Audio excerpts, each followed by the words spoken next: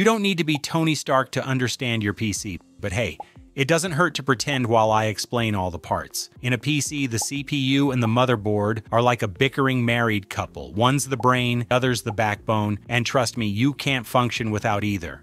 So here's the deal. Computers aren't magical boxes that just work. They're made up of very real, very specific parts. And today I'm going to explain all 8 of them like you're 5. No tech degree needed, no confusing specs, just plain simple talk. Let's break it down piece by piece. All right, let's start with the one piece that connects everything, the motherboard. Think of the motherboard like the city infrastructure, the roads, the power lines, the Wi-Fi towers, everything that connects buildings and makes a city work. That's what the motherboard does inside your computer. Every part of your PC plugs into this thing. Your CPU sits on it like royalty. RAM fits into neat little slots. Your GPU parks in a garage-sized PCIe slot. SSDs, HDDs, Wi-Fi cards, even fans. They all connect here. Without a motherboard, your parts are just expensive decorations. And no, the name doesn't mean there's a fatherboard out there, although that would explain why my PC keeps telling me it's disappointed in me. Jokes aside, the motherboard is what allows all your components to talk to each other. It distributes power, transfers data, and provides ports for USBs, sound, and more. Meet the boss of the operation, the CPU. If your computer were a body, the CPU would be the brain. It does the thinking, the calculating, the decision-making. Opening a browser, that's the CPU. Loading a game, CPU. Doing math homework in Excel while watching cat videos in 1080p. Yeah, the CPU is working overtime. CPUs come with multiple cores, which are basically mini brains inside the brain. The more cores, the more stuff your CPU can handle at once. Think of it like having more cooks in the kitchen. If you're gaming or doing light editing, a mid-range CPU like a Ryzen 5 or Intel i5 is plenty. If you're streaming, editing 4K, or doing hardcore multitasking, you'll want more cores and threads. Imagine trying to plan a party. The CPU is you, making the guest list, ordering the pizza, playing DJ, but if you only had one core, you'd have to do everything one by one. More cores equals more yous equals faster party planning.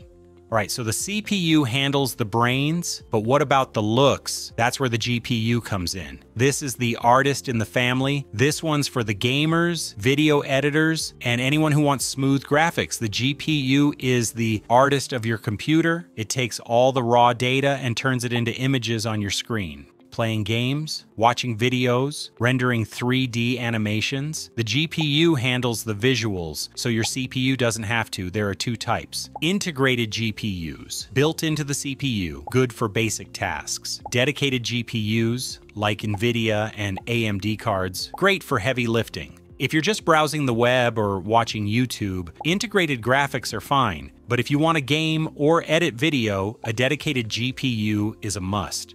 All right, now that your PC can think and draw, how does it remember things in the moment? Time to talk about RAM. RAM is your computer's short-term memory. It doesn't store things forever, just the stuff you're using right now. Think of RAM like your desk. The bigger the desk, the more books and notes you can keep open at once. If it's too small, you'll constantly have to put things away and get them back out, which slows everything down. 8 gigabytes of RAM is good for basic tasks. 16 gigabytes is great for gaming or multitasking. 32 gigabytes plus is ideal for editing, streaming, or just flexing. RAM doesn't save your files. That's not its job. It just helps your PC work faster while you're doing things.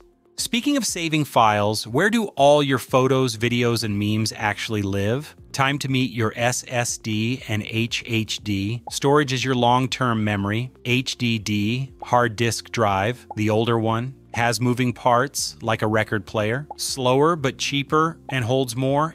SSD, solid state drive, the new kid, no moving parts, way faster, more reliable, but pricier. Your operating system, your games, your embarrassing files, they all live here. Get both. Use an SSD for your OS and apps, super fast boot times, and an HDD for big storage, photos, games, backups. HDD is like a big filing cabinet. SSD is like having everything saved instantly in your phone. But wait, none of this runs without power. Let's plug it all into the PSU. The PSU is the heart of your PC. It pumps electricity to every component. Wattage matters. Too little and your PC won't turn on. Too much and you've overspent. Use an online PSU calculator to find the right wattage based on your parts. Get a reputable brand with an 80+ rating. Don't power your gaming rig with the energy equivalent of a potato.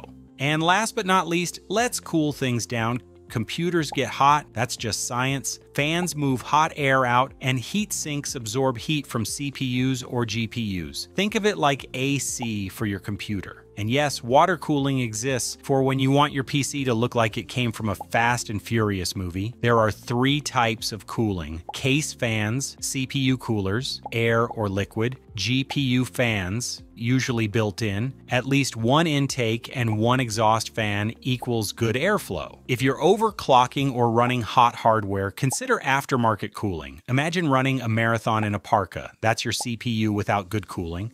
So there you have it, 8 computer parts explained in plain English. Now, when someone says your PSU is underpowered or you need more RAM, you won't just nod and smile, you'll actually get it. If you found this video helpful, give it a like and subscribe for more tech made simple. Got questions? Drop them in the comments. And hey, go impress someone with your new nerd knowledge today.